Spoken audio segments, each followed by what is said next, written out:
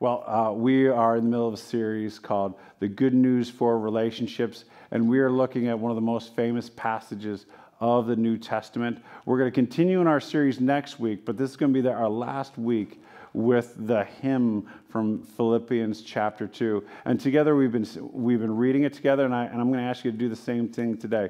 If you would stand with me, we're going to read only the hymn. We've been studying Philippians 2, 1 through 11. We're only going to read starting in verse 5. And so let's all read it together.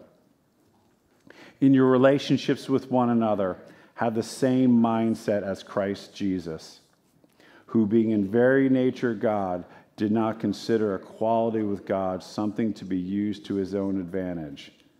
Rather, he made himself nothing by taking the very nature of a servant, being made in human likeness, and being found in appearance as a man, he humbled himself by being obedient to death, even death on a cross. Therefore, God exalted him to the highest place and gave him the name that is above every name, that at the name of Jesus every knee should bow in heaven and on earth and under the earth, and every tongue acknowledge that Jesus Christ is Lord, to the glory of God the Father. You can have a seat.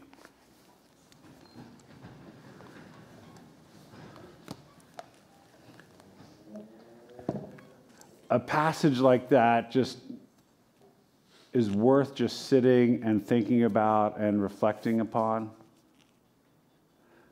That the God who had existed from before time entered into time, broke into time, didn't just become a human, but became a servant.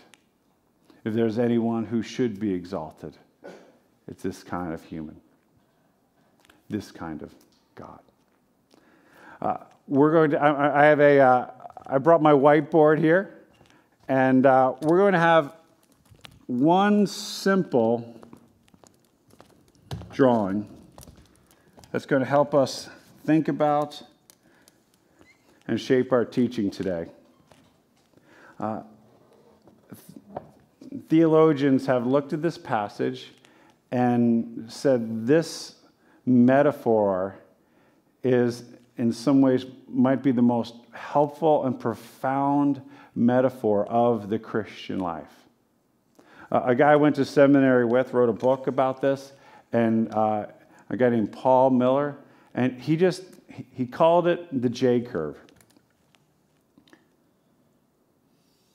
And if you can guess what the J curve looks like,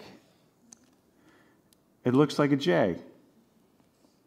And if you follow the passage, you'll see that Jesus did not consider equality with God something to be grasped. But being God, he took the very nature of a servant and became a man, became obedient unto death. And therefore God exalted him to the highest place, and his name became the name that is above every other name. This is the path of Jesus' life, and this is the path of the Christian life. You may have come to a point in your life where you were baptized. If you were baptized, you might remember you were buried in his death and raised in his new life. Baptism is a symbol of the J curve, where we unite ourselves not just with Jesus, but with his very life. And we see in the story of his life a pattern for our life. It's not just how we go into the Christian life, it's how we grow in the Christian life. This is the pattern. This is the metaphor. That being said, we live in a world that resists the J curve, resists this pattern. Paul, who wrote the book of Philippians, in his last letter to a mentee, in the very last chapter of the last letter, just gave his mentee a warning that I think sounds true today as well. He said this: "The time will come when people will not put up with sound doctrine. Instead, to suit their own desires, they will gather around them a great number of teachers to say what their itching ears want to hear. That sounds familiar, right? We live in a world, and I live in a fleshly body that doesn't want the J curve, that doesn't want the going down in order to go up. Everything in me and everything in our world prefers the shortcut. The shortcut that gets me from here to there without any suffering, without any difficulties. I don't know if you have one of these, but I have like my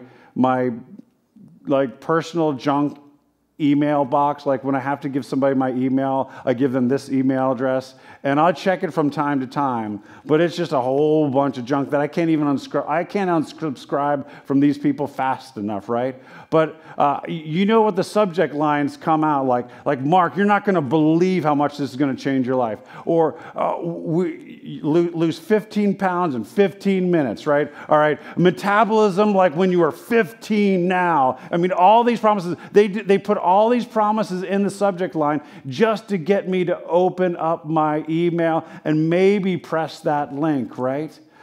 We live in a world that's always promising the shortcut. And we live in bodies that really prefer the shortcut.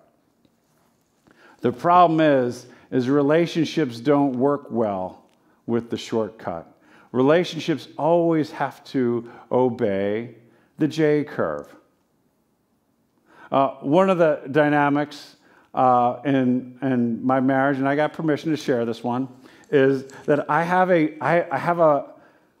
brain that just moves way too fast for itself, right? And I'm always moving really, really fast.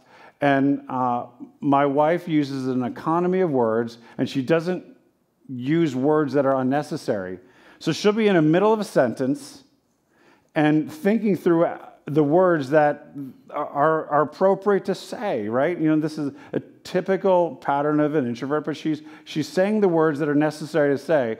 And I just get tired of waiting, and so I just complete her sentence for her. And it's frustrating to her because I have a really bad batting average as to completing it in a way that actually, she's like, no, that's not what I was going to say. I wasn't going to say that at all. But like in my mind, I'm like, well, I thought this is what you're going to say. In my mind, I just kind of skip, like my mind just kind of runs, I'll just run up, run back, run up, run back while she's finishing the sentence. So maybe she's going to say this, maybe she's going to say that. And she's like, no, that's not what I was going to say. In fact, this is such an issue that I actually got her a gift just to let her know that I really wanted to change this. And so I got her this coaster that says, oh, I'm sorry, did the middle of my sentence interrupt the beginning of yours? And because I just felt so bad that I was constantly interrupting it. What I want to do is I just want to take the shortcut. Because that would just be faster, more efficient, right? Relationships and trust aren't fast or efficient. Stephen R. Covey wrote the book, The Speed of Trust, says, when it comes to trust, fast is slow, but slow is fast. Relationships follow the J curve. When I just simply listen and suffer, what ends up happening is I wait, and when I wait, I understand, then intimacy forms. When I truly take the time to understand and resist what I want, I understand who that other person is, and they feel that understanding, and intimacy happens. When I resist my instincts to do it my way, oftentimes there's a vulnerability, me waiting, or me saying that hard thing that I didn't want to say. And in that death, a connection forms, and when we come out of it with a stronger relationship. Relationships follow the J curve. As I've gotten used to it, when I apologize and I say, I'm sorry, I wish I would have listened, there's an opportunity for her to forgive, and we can become stronger and closer together. But listen to this, even if she doesn't forgive, In my apology, I become a stronger, wiser person. Why? Because I'm naming what I did wrong, and I'm saying I want to choose to not do that anymore. Regardless of whether she forgives me or not, I become a wiser, better person. Relationships follow the J curve. But in every aspect of our lives, we want to avoid it, right? I'm feeling a sense of loss or grief. Let me find somebody else to blame instead of lamenting. I'm afraid of this thing, so I'm going to avoid it. Just keep myself busy doing something else rather than name it and choose courage. I've been working really, really hard. Been really, really busy. Let me just play hard to recover rather than do what I need to do to truly rest. There's tension in our relationships. Let's make more memories rather than have the hard conversation. See how the shortcut keeps us from that which we really long for? To humor me, I want more friends, so let me put together an amazing Instagram story so people will see how interesting I am, rather than text somebody and ask them a thoughtful question about their life. The shortcut always promises an easier path, but the J curve offers us what we really want. What I want to do today is I want to walk through this, seeing how this played itself out in the person of Jesus, and learn, if we can, what the J curve might look like for the entirety of our Christian life, particularly our relationships. Okay? Sound good? So we're going to start with this. The J curve begins with the letting go of our entitlements. Look at Jesus. Being God, he did not consider equality with God something to be used to his own advantage. If you look at different Bibles, that end of that sentence will be translated differently. The older NIV will say something to be grasped. They're struggling with it because the original Greek word is only used at this point in the Bible. The only time the Bible uses this word in the original Greek is here. And if you go outside of it, the word is robbery. He didn't consider equality with God something that he could rob for himself, that he could loot for himself. And that's why the NIV uses the term grasp. It's not something that he is choosing to leverage. The passage says, who being in very nature God. It's because he's God, he is not going to use that authority to his own advantage. He releases his entitlement and he descends. Entitlement tells us this, that I deserve better, I am better, this is beneath me. I deserve the shortcut. I insist on having things go my way. Suffering is not something that I should have to experience. Ironically, you'll see in this passage Jesus continuing to descend. In the middle of the Old Testament, in the Old Testament times, Isaiah made a prophecy about Satan, God's enemy. And this is how the prophecy went. He says this about Satan. You said in your heart, I will ascend to the heavens. I will raise my throne above the stars of God. I will sit enthroned on the mount of assembly, the utmost heights of Mount Zion. I will ascend above the tops of the clouds. I will make myself like the Most High. Entitlement says, I will ascend. But the J curve says, I can descend. I can go down. But remember, our world drips with entitlement. You've seen the Burger King commercials, right? You can have your burger any way you want. Why? Because you rule. Like literally, they say, you rule. You get to ascend, right? The junk box, our junk email box continues to say, you shouldn't have to suffer. Everything should go easier for you. And over time, we kind of listen to this. But there's a cycle to entitlement. Here's what happens to you when we give ourselves to it. We have too high expectations of what life should offer us, right? What happens when your expectations are too high? You're inevitably disappointed, right? And because you're entitled, in your disappointment, you assume that it must be everybody else's fault. It must be God's fault, life's fault, whatever's fault, the Dems' fault, the Republicans, whoever. You find somebody else to blame. And when you do that, you isolate yourself more from people. And when you isolate yourself more from people, what ends up happening?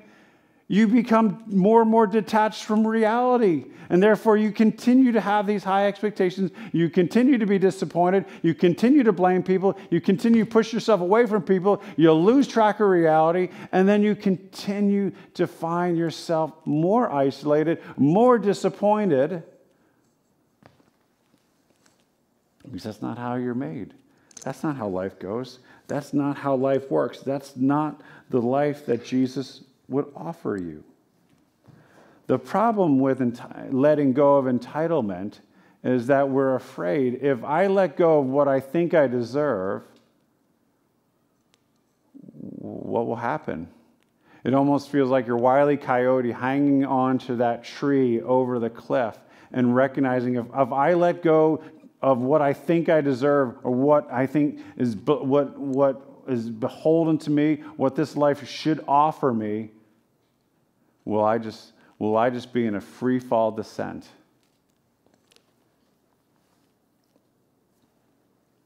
And in some ways, maybe yes. But if you look at Jesus' path, the Son of God, the second person of the Trinity, he didn't have unreasonable expectations. When this world broke, he accepted this world for what it is. Man and woman were invited to co-rule this world with God. And man and woman broke from God and said they're going to do it their own way. And Jesus and the Godhead recognized that this world was in an utter rebellion against their Creator. And this wasn't going to be tweaked. Rules weren't going to fix this thing. There's going to be an utter rebellion and resistance. And it wasn't, and over the generations, they're going to more and more forget who he is and find resistance against who he is normal or even praiseworthy. Something very difficult needed to happen. They were going to lose track as to what true humanity ought to be. And so, over the course of 1,800 years, Abraham was chosen, Moses was called, and a nation was formed to begin to understand that following God is different than everything else out there. But still, they wouldn't get it. God would have to come in the form of a human to show us once again what true humanity is all about. God didn't just detach in his entitlement, but entered this world in the person of Jesus and descended and descended and descended and descended. To see Jesus' life is to see difficulty, but it's also to see a joyful person, a good person, a wonderful person. The life that all of us would long to live is the life that Jesus lived.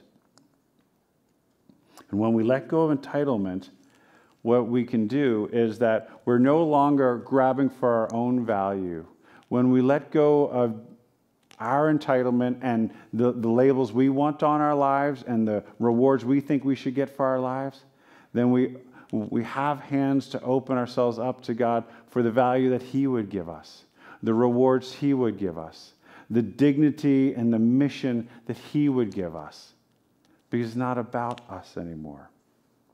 And when that happens, we receive his value, we receive his mission, and we receive companionship on the servant's path. And that's the second point here. Jesus released himself from all the entitlements that the enemy would want him to take. He released all those things, and he took a different path called the servant's path. It said, rather, he made himself nothing by taking the very nature of a servant, being made in human likeness. Think about that. The God of this world made himself nothing.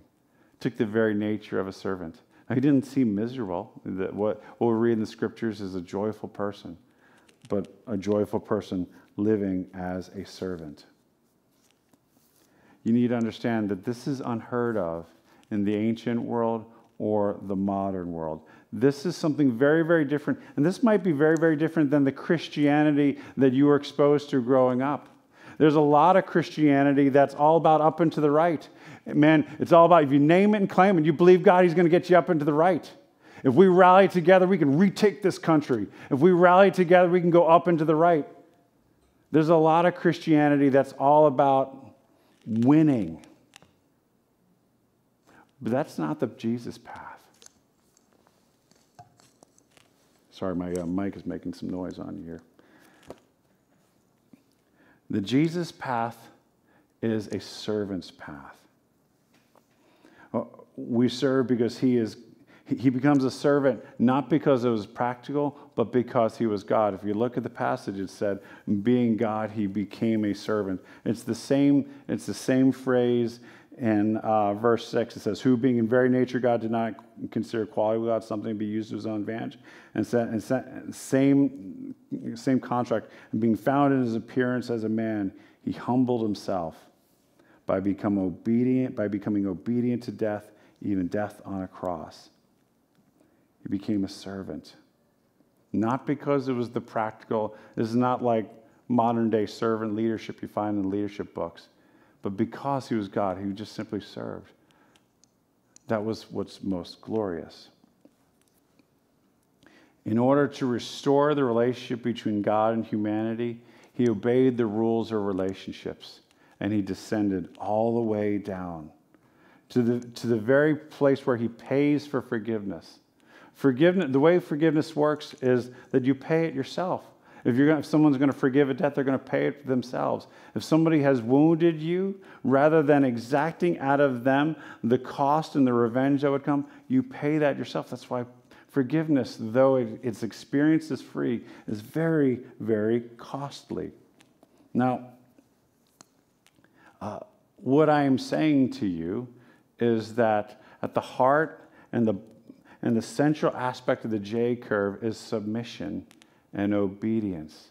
Jesus submitted to the will of the Father and obeyed all the way to death. Now, do you cringe a little bit when you hear the word submission? Do you cringe a little bit?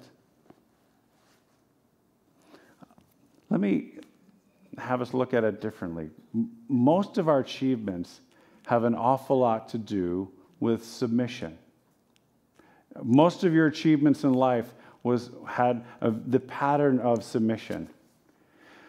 Most of us here have had at some point in time had to obey the rules and do everything expected of us to get a high school diploma.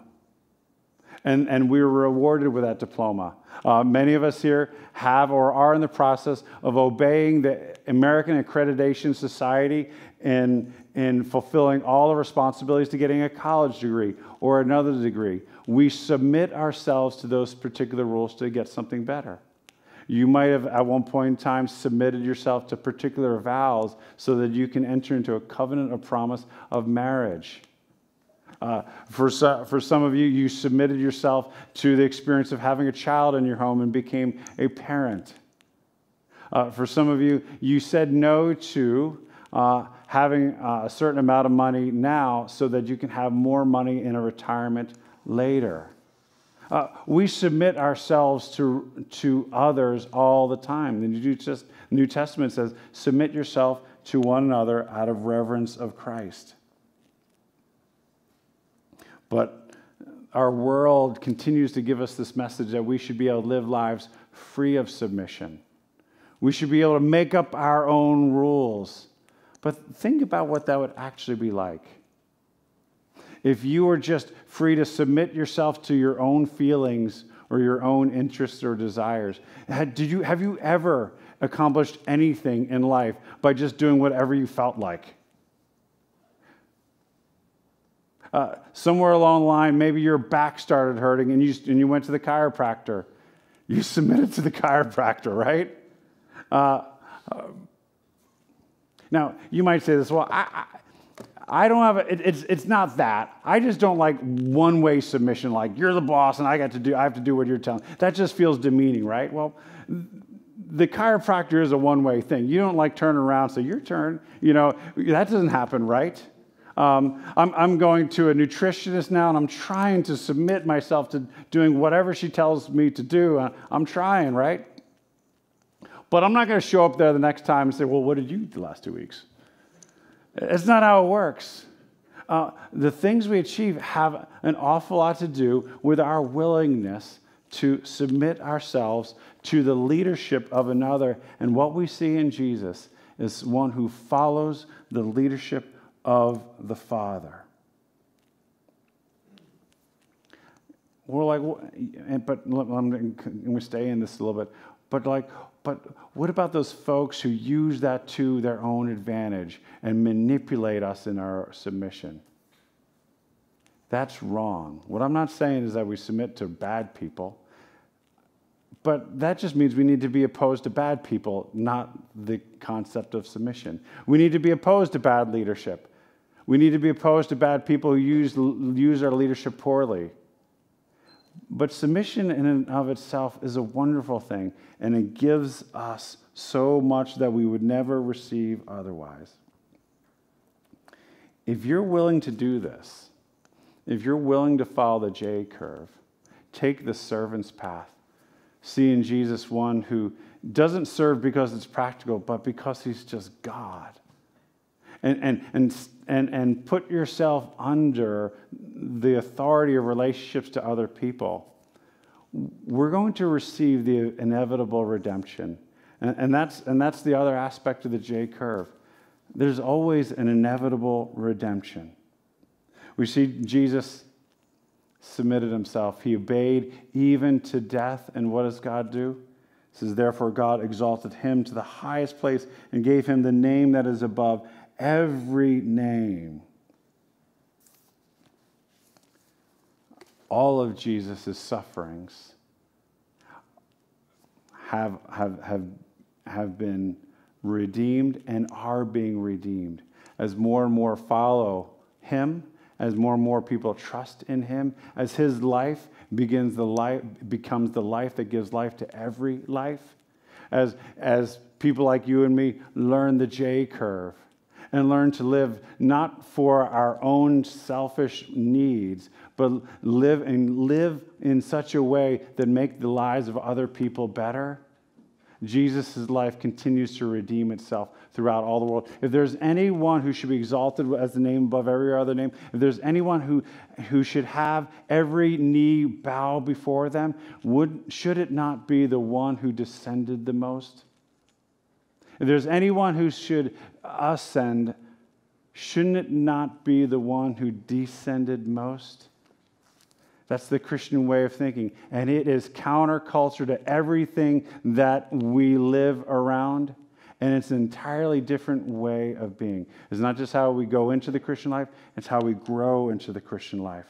And this is not easy. Peter himself, Jesus is like number one disciple. He struggled with this. He told Jesus, you need to take the shortcut. You should not suffer, Jesus. But later in his life, a mature Peter writing to other Christians who were suffering under bad oppressive political leadership and oppressive religious leadership and difficult financial situations, how did he help them think through it? He said this, humble yourselves, therefore, under God's mighty hand, that he might lift you up in due time. The struggle, though, is, if I can, is how wide is the curve? I don't mind going down, but if it can be like a shallow dip and like a really quick turn up, that would be much better. But there are some things in this life that we are going to carry to our death without seeing the ultimate meaning and the purpose and redemption around it. And Paul had this very experience himself. There are certain things that he never got a report from God as to why the suffering occurred. But this is what he wrote. He says, I consider that our present sufferings are not worth comparing to the glory that will be revealed in us. A pastor in our area, a guy named James Boyce, used to pastor at 10th Presbyterian. Writing on this very passage, he says this, Jesus Christ became like us so that we may become like him. Jesus Christ became like us in our suffering so that we may become like him. Paul says in another place, he says, you know the grace of our Lord Jesus Christ, that though he was rich, yet for your sake he became poor, so that through his poverty you might become rich. See, in many ways, humility is its own reward. Humility in and of itself is its own reward. It's a reward to release yourself from the entitlement and the awful entitlement cycle. It's a reward to learn to serve without needing to get something in advance or in return. It's a reward to be free of all the things that you expect this life to give you. Humility, to not have to constantly think about yourself and to take joy in all the wonderful aspects of this world and others is its own reward. Being stuck inside your own head, needing a shortcut on everything is a slavery. Entitlement is an enslavement. But when you're free to not having to have life always go a certain way, you're free to be simply a servant. Think about your identity. If Jesus came and described himself as a servant. He was also a teacher. He was also a Lord. He was also a prophet. He was also the King of Kings. But if he placed his identity as a King of Kings, it would have been difficult for him to also then choose to be a servant. If his identity was as a teacher, he would have to be a teacher, and then it would be difficult for him to serve. But when you're a servant, you can do whatever. Why? Because it's not about you. When you're a servant, you can step into every opportunity. Why? Because your primary identity is like, I'm the preacher, man. It's all about me right here, right? Or I'm the boss of this place. I shouldn't have to be emptying the trash. Or, look, I provide for this family. Other people should be doing this stuff here like that, right? Really? All those are shortcuts. When you're a servant, you're free. Free to be the person that God needs in that moment. Free to be the person that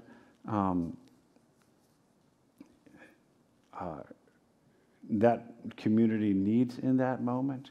You're free to step in to whatever. Why? You're not bound. You're not bound to this entitlement. You're not bound to the shortcut. And we see that in Jesus. Jesus is still a servant. Jesus has been exalted as a servant, but he didn't leave his servant mindset behind. He still serves. He still listens to your prayers. He waits upon you to pray. He is eager to respond to your prayers. He's eager to act upon whatever the church needs to thrive. Why? Because he lives to serve. There's this moment we find in the Gospel of Luke where Jesus is teaching his folks how to not worry about money and not how to worry about all these other things. But then he comes back with a warning. He says to them this. He says, you guys need to understand, you should be dressed, ready for servant, and keep your lamps burning like servants waiting for their master return from a wedding banquet, so that when he comes and knocks, they can immediately open the door for him. This makes sense, right? These are some of the parables of Jesus. Like, sometimes the master is going to come. Are we going to be the servants? Are we going to be the people choosing the right path in that moment? But then he gives the why, and the why comes out of nowhere, and I didn't see this coming when I was reading it. He says, because it will be good for those servants whose master finds them watching when he comes. Because listen, truly I tell you, he will dress himself to serve, and will have them recline at the table, and he will come and wait on them. Jesus is still your servant. And that is why he is highly exalted. He continues to live the J curve. Because that's how life works. And that's how the Christian life works. And he invites us all into this. This is how we go into the Christian life, through baptism, through asking forgiveness and receiving his grace. And this is how we continue to grow in the Christian life and our relationships. Let's pray together.